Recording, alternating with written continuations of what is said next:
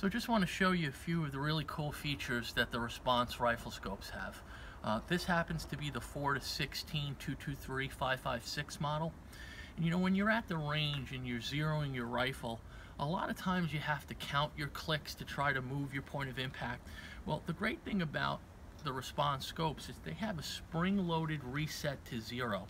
So what I like to do is set the turret to 0, fire my 3-shot group, and then I could very simply just dial the number of inches right on the turret. So I would dial to 3 if I had to move 3 inches.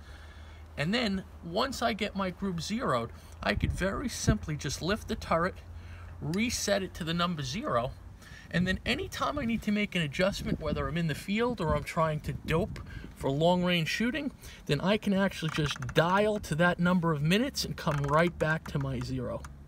So that is what we call the spring-loaded reset to 0 on the Response rifle scopes.